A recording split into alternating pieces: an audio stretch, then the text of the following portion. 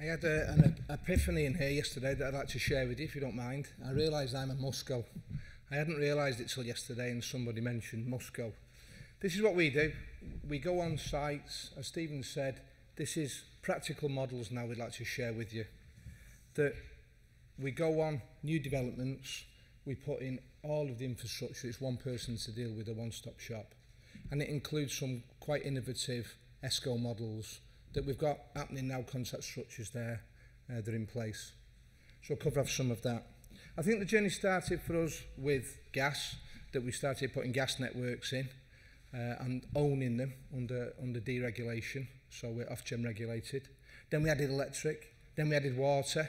We can't quite do water in Scotland yet, but the rest of the UK we do water and wastewater. Then we added fibre to the home, which gives everyone at least 300 megabytes per second. Open access network, phenomenal. And we thought we cracked it then. About 5 years ago, people started to say, well, there'll be no gas. We said, don't be stupid, there'll be gas forever. No, there'll be no gas. District heating's coming ESCOs. I had to look up what ESCO was in a dictionary. It was before the internet, I think. And suddenly it was, there's going to be no gas, there's going to be district heating. Then the UK stalled because recession and zero carbon was suddenly code 5, not code 6, and everyone hesitated. London didn't, to be fair. The London plan supports district heating. We go to talk to new developers and regeneration people in London, and it's district heating full stop. Outside of London, we still like to put gas in, even on sites of 5,000 homes. Gas networks, fossil fuel are still being put in today. We're okay with that. We fund gas networks. We still support them. However, this is long term now, and we offer district heating instead. Scotland now has got that focus without doubt, that we're involved in a site in Aberdeen, 5,000 plots, where gas is going on the first 250 plots, but then it will be district heating, which is wonderful.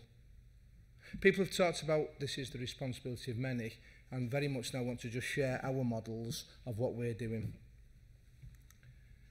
We are part of Brookfield. Brookfield are a big company. We invest in owning infrastructure. We love to own pipes, cables, substations, the hardware. We're not particularly a supplier, we love to be a distributor. Huge, but in the UK, with Brookfield Utilities, we have a few brands.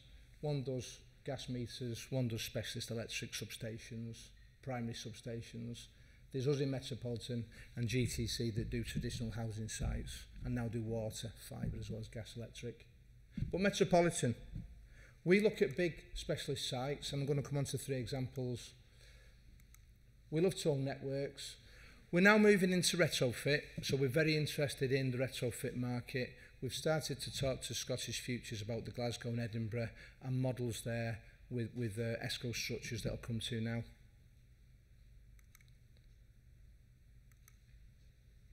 We've got 22,000 sites already in the UK that have 1.4 million connected properties. This is mature stuff.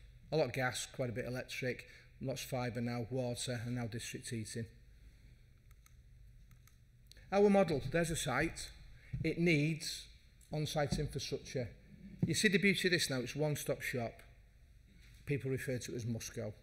So instead of dealing with the statutory utility companies, one at a time, you can deal with one person, one project manager. It'd work for me, and would put all of the on-site infrastructure cables, everything in, right up to the buildings, right up to the meter positions. There's huge synergies, efficiencies in design and in installation, massive. You can plan a long-term strategic solution for your site. Most of what we do is regulated. We cannot do water just yet in Scotland. We've got some thoughts on that, but elsewhere we can do everything, the one-stop shop. You need an ESCO, so we'll do all that. We'll set the ESCO up, we'll manage it, we'll design and build it, O&M it, we'll do all of that. And I'll come to the innovative models for ownership. And you'll need off-site connections to the off-site grids. We manage all that. So it truly is a one-stop shop. And we're doing it day in, day out. We do up to 2,000 new property connections a week. Might be electric, water, fibre, but we're doing them. There's King's Cross. You've got St Pancras on the left, and you've got King's Cross Station. So it's the bit in the back. I've spoken about this before. It's 2,500 homes, 5 million square feet of commercial. It's a unique job, it's the only one I know of. We own the electric, the water, the wastewater, the fibre, the district heating, the gas in the energy centre, even the gas meter in the energy centre. And it saves 50% carbon on what would have been normal. Again, the London plan, positive, strong planning, it must be. It's not choice, you must reduce carbon, you must do district heating. No messing then, it's done, it's in operation now. We have a 132 kV connection off UK Power Networks, then we own the electric infrastructure. We have a bulk water connection off Thames, a bulk sewer discharge to Thames, we own the infrastructure. We own the fibre network to every single property. It's open access, there's choice. Again, first. And we own the district heating. An interesting point on here, Argent own the ESCO. The developer owns the ESCO. We fully manage it for him. We do the day-to-day, the 24/7 phone calls, the heat metering, the billing. They're the majority shareholder. We have a minority share in it. I'm on the board with 3 of the guys from the developer. They control the heat price. They don't run that to make profit. They don't want to lose money out of it, but it's there as a means to an end. To assure people moving on site, bills will be reasonable. We'll come back to that thought in 2 seconds, because that leads to a not-for-profit structure for an ESCO, which is interesting from a local authority perspective. We're now taking that to the next stage. This is a real showcase of what you can do. You have a heat network, you can then change the fuel source. We planned 3 2-megawatt CHP engines. We've got 2 in.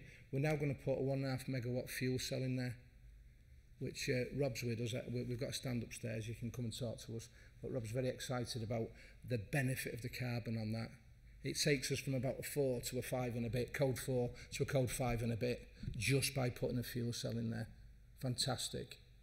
We're going to do bio-oil boilers, and the view that we'll eventually swap one of the original gas CHP engines to bio-oil. So that evolution, there's PV on site as well, which plays a role, but not much. It's more of a token effort there, to be fair.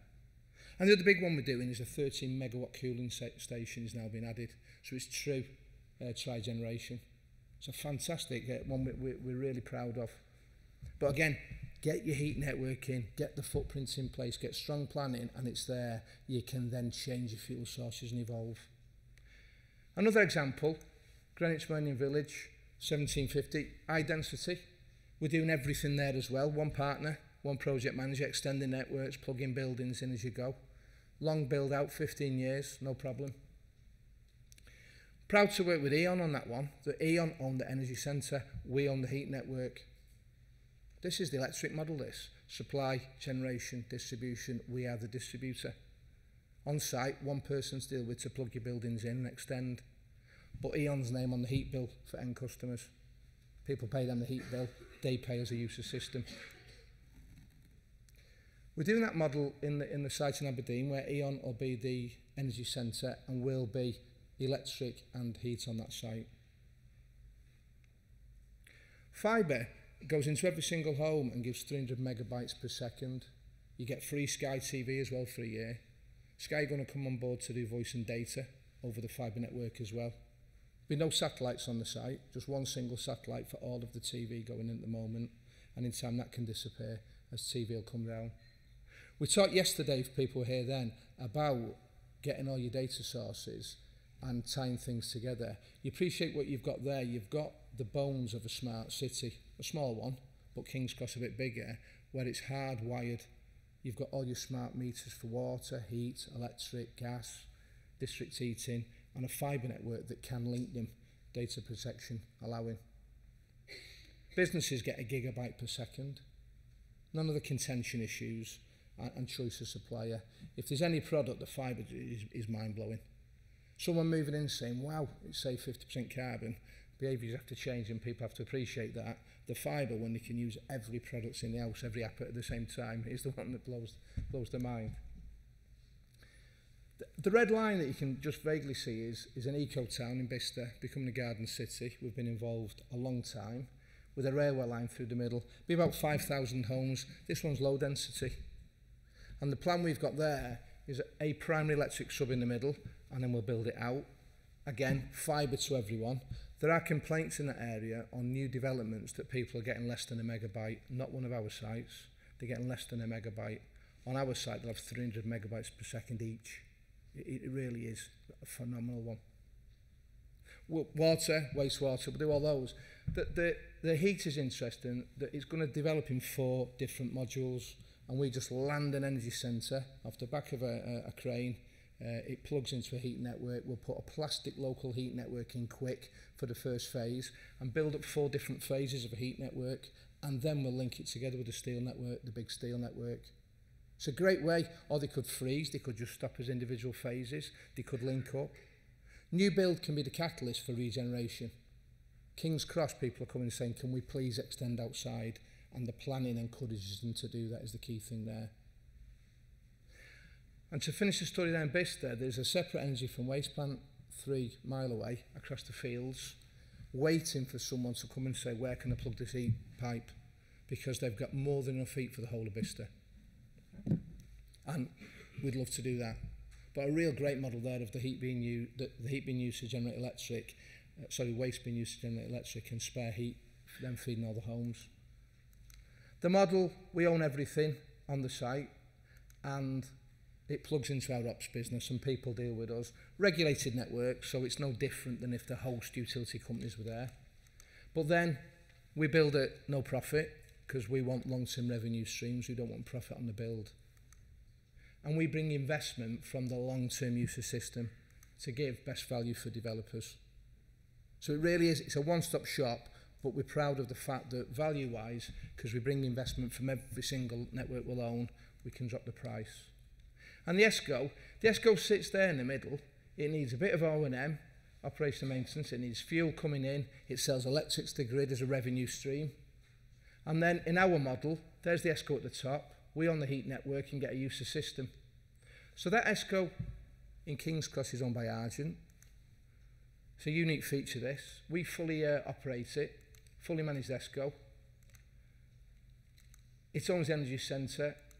And then options are, we'll invest in the ESCO if nobody else wants to. We'll quite happily stand forward. Brookfield own heat networks in Toronto, Chicago, and now want to invest in the UK, which is great for us. Developers, local authorities. We've talked to some local authorities about a model where we will operate the ESCO and they'll do a not-for-profit ESCO. You'll have the best heat prices anywhere then. Tie it to an energy from waste source, you could give 25-year guarantee on heat price, which is fantastic. So we offer the opportunity on regeneration projects for local authorities to keep control. We can fully manage it, do all of the work, bring the expertise, put the plant and the pipe in, and possibly other utilities. Community not-for-profit. For end customers, it's critical that performance and price is there, and we've been proud to be involved in the independent community heat protection scheme that Rebecca's been instrumental in. And all our models support that. It's the same as a regulated utility model to give guaranteed standards. So that's already in place on our models. And we give a price assurance as well for customers. They'll never be worse than if they had their own gas boiler in place, plus a little discount. To finish off, we talked about partnership, joining in and support, and private-public coming together, and that's critical. Between us, we can crack this. It's one hell of a challenge, but it's achievable. And over in King's Cross, the famous Pink Panther engine there, the first CHP engine there was coloured pink for some reason. And we ended up doing a bike ride for breast cancer from where it was made in Yembach all the way. And when that plan was put to me, I said, don't be crazy, how far? 760 miles. Any hills in the way, just the Alps. And I said, you've got no chance. And there we were, it's a few years ago. I'm on the right on Old Blue, my bike that's now dead. And that was Argent there. There were people from General Electric, and there were people from the Metropolitan team. So these long-term partnerships, they are fascinating when they come together and like-minded people work together. And that's me finished. Thank you very much.